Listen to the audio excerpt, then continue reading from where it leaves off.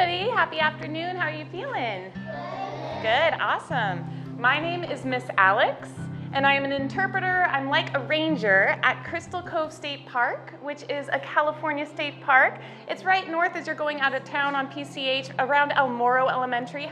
And one of my jobs at Crystal Cove State Park is to share information about the ocean animals that live in our Marine Protected Area, or MPA. We're going to be talking about one of the most fascinating animals under the sea. Who can tell me? What are we going to learn about? The octopus.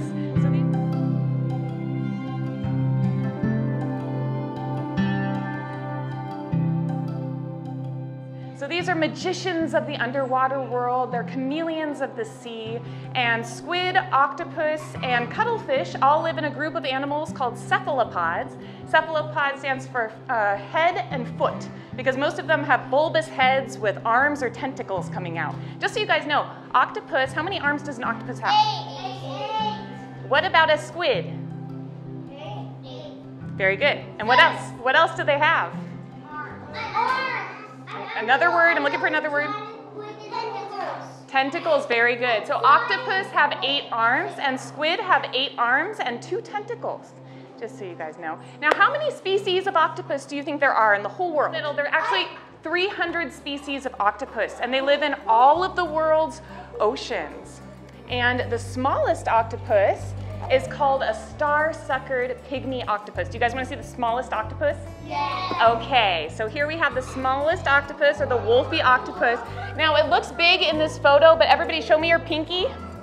They're actually less than an inch long, and they weigh less than a penny. Can you imagine?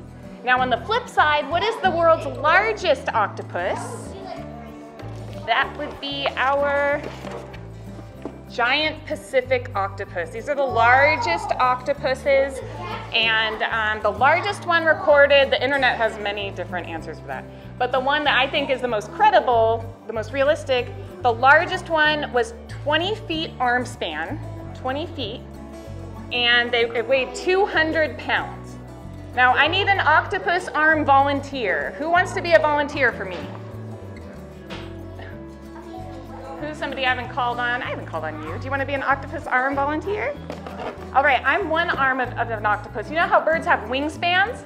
Octopus have arm spans. So I'm going to be one arm of an octopus. You're going to have to maybe go through these people, because we want to see how long this octopus was. So here you go. You're going to take this. Now pull it back, pull it back. Maybe you have to go out of the room. Where is 20 feet? Keep on going. And my measuring tape ran out. That's how long. This is 16 feet. So imagine 4 more feet, and that was the largest giant Pacific octopus. Imagine an octopus that size in this library right now. Wouldn't that be so wild?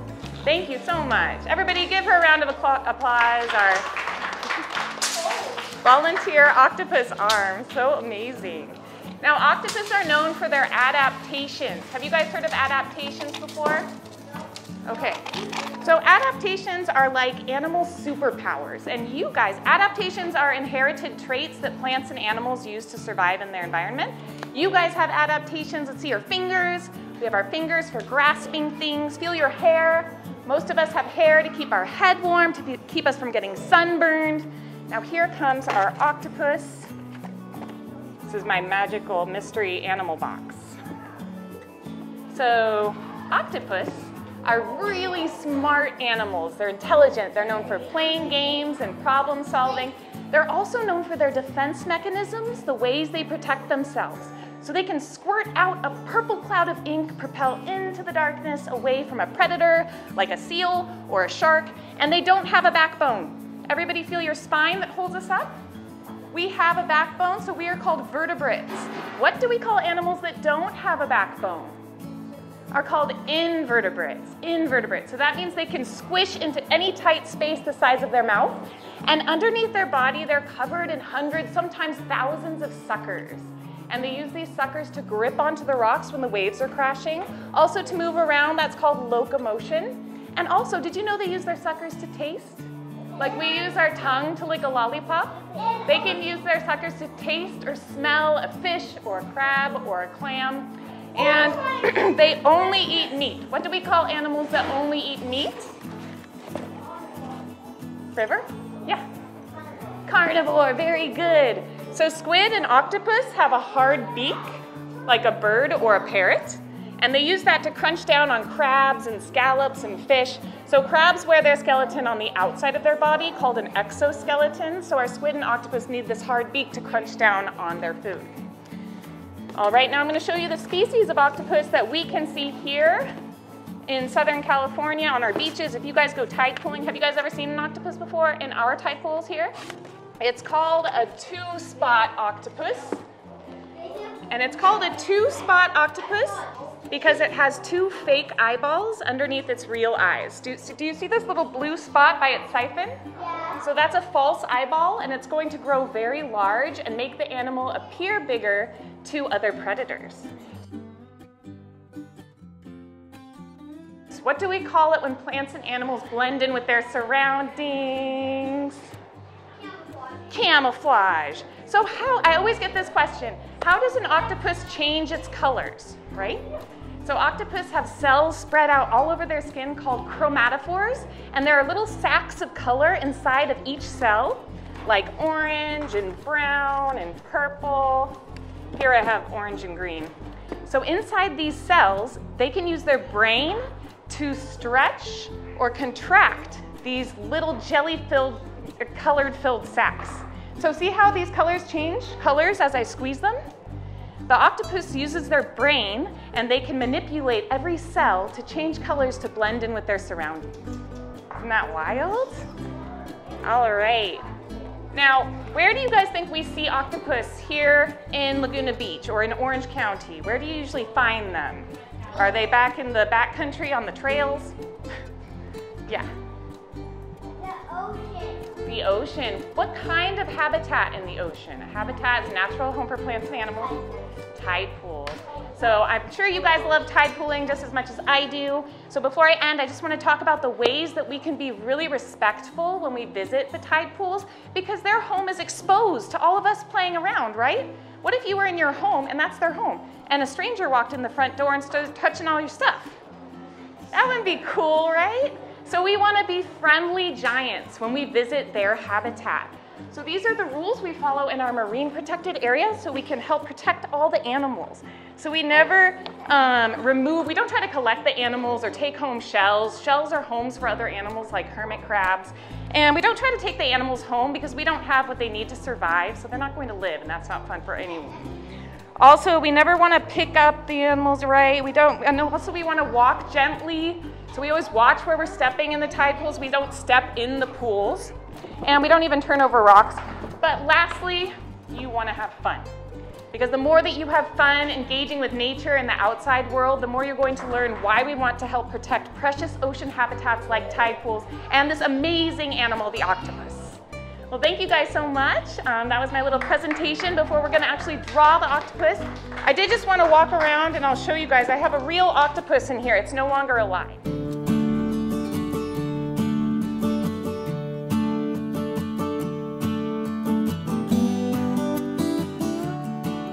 Hi, I'm Elizabeth McGhee, and today we're going to be doing an octopus. For this project, you'll need paper to sketch and a pencil, markers and crayons for coloring, tape and a glue stick, scissors and bubble wrap, and something to wrap the bubble wrap around. In this case, I'm using a cork. And colored construction paper, any color that you think will look like an ocean for your art. So we'll start out with a very non-octopus shape, which is just a flat oval, kind of like a circle that's squished. And we're going to add a dome for the top of the octopus's head. And we're going to draw 4 lines coming off that oval to be the legs. And what we're going to do is we're going to connect those lines to the body because these are going to be the front 4 legs of the octopus. And since an octopus has 8 legs, there's also going to be 4 legs that'll be behind. So you want to keep the legs about the same width You don't want to have like 2 little legs and 2 big legs. Try and keep it consistent. But a little bit of variation is okay. So those will be our front legs.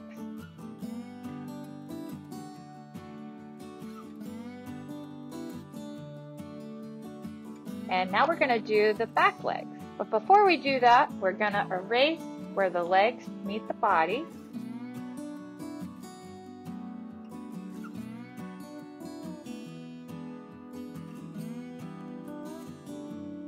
And we can also erase the top part of this oval. And now we have kind of the beginning of an octopus shape. And for the 4 legs that are going to be behind, they're not going to join up. They're just going to kind of start. So it's just going to continue behind that leg. So he has twisty legs, kind of like the water is moving them around. And something to keep in mind is the more complex shapes in between the legs are going to make it more complex to cut out later.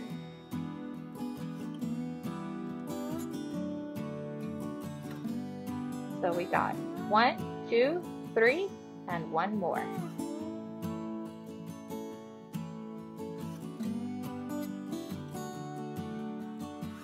So now our octopus has 8 legs. And we'll add an eye, and the eye is very low. So the eye is way down here. And the other eye, you can't really see it. It's going to be on the other side of the head here. And we'll add a little line for that eye. So that'll be like the basic body. And from here, this is where we're going to make our stamp to decorate it. So we're going to get the bubble wrap, and the bumpy side is what we're going to use to stamp. So to make a stamp, just put something inside it, and you'll use tape.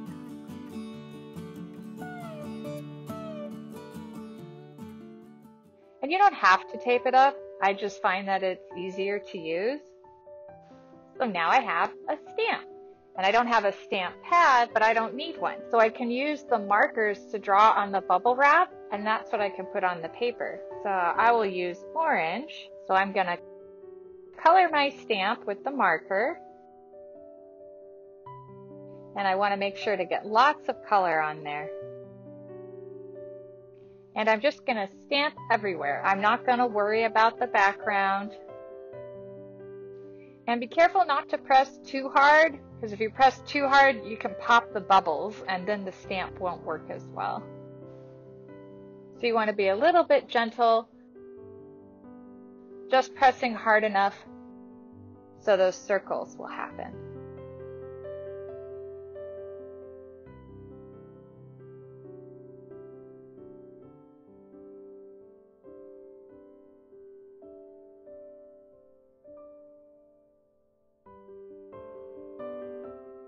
And you can use this trick for lots of other things besides just an octopus. It just adds a nice texture, and you can experiment with lots of other textures too. You can use different types of plastic, and even rolled up cellophane makes an interesting look. And once I have enough texture on there, I'll move to the next step. So now I'm going to color my octopus. And I think I'm going to use blue and pink, but you can use whatever combination of colors that you want. So I'm going to make the underneath part of the octopus pink. So I'm going to go in and do half of this leg with pink. So one side will be pink, and the other side will be blue. And I don't have to be too careful with my outline since I'm going to be cutting it out later. And maybe this leg will be all pink since it's one of those legs that are behind. So we're seeing more of the under part of the octopus on those behind legs. So I'm going to color all those legs we did behind pink.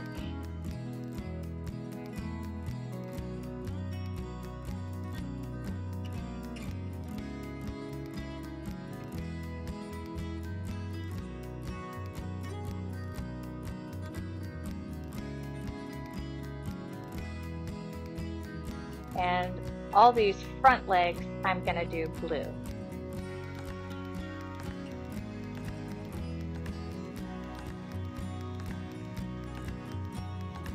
And you can see how the marker is still showing through, and it's making an interesting texture on our octopus.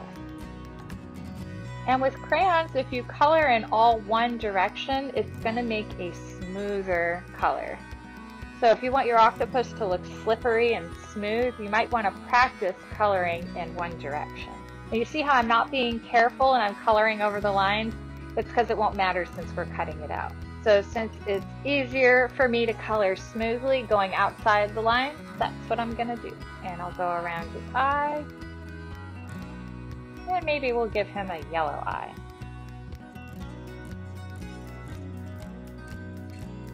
So now I'm going to cut it out. This will take a second.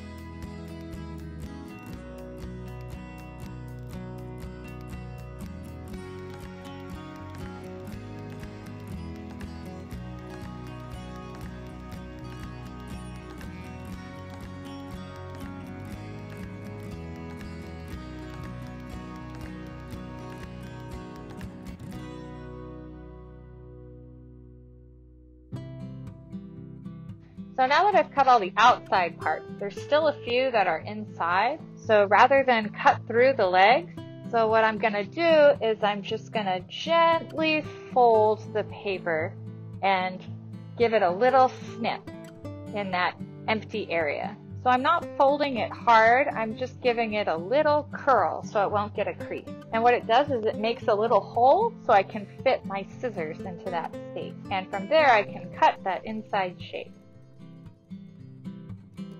And that's the trick for cutting shapes inside other shapes.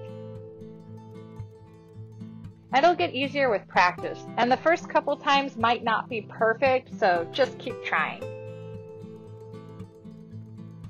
So here we go. So you can see how it goes through. And I'm going to do the same thing over here.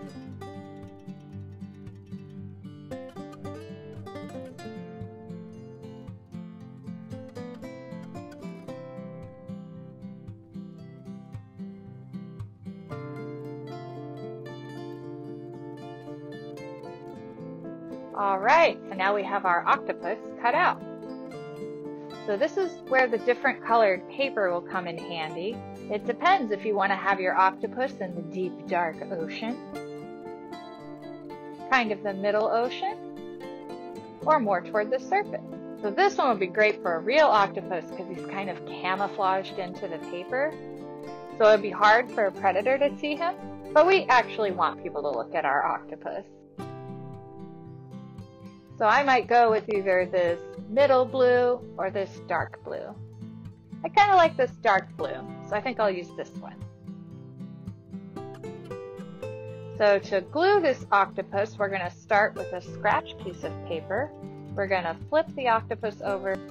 So the best way to glue is to glue all the way up to the edge. So some of this glue is going to be on the scrap piece of paper. This will make him stick better to our construction paper. So if you just put glue in the center of the octopus, his legs will kind of curl off the paper, which could be cool. It would make him look kind of 3D, but I want him flat on there for mine. So with lots of glue on him, we're going to move that scrap paper out of the way.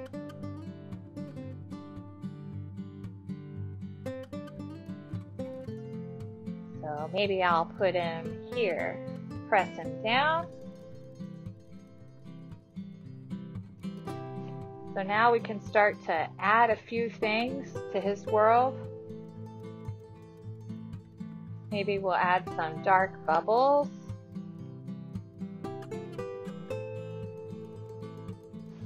And maybe deep down here there's some rocks.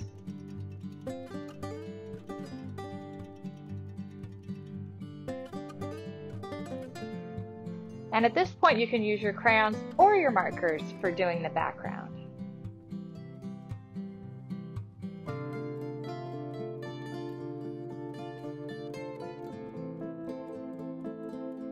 Maybe I'll add some seaweed, and way deep down under the sea in the dark, it's kind of hard to see.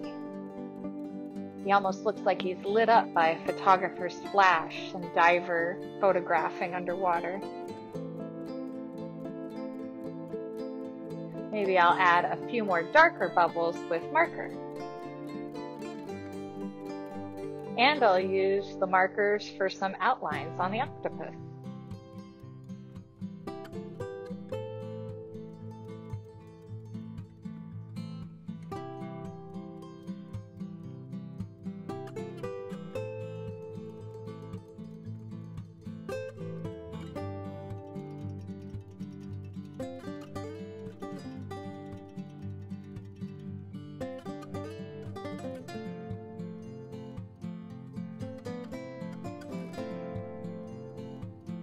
And maybe I'll darken his eyeball a little bit. So there we have an octopus. So I hope you had a lot of fun doing your octopus, and you can use this technique to do other fish as well, or other sea creatures, or even coral. So bubble wrap and trash, a cool art supply.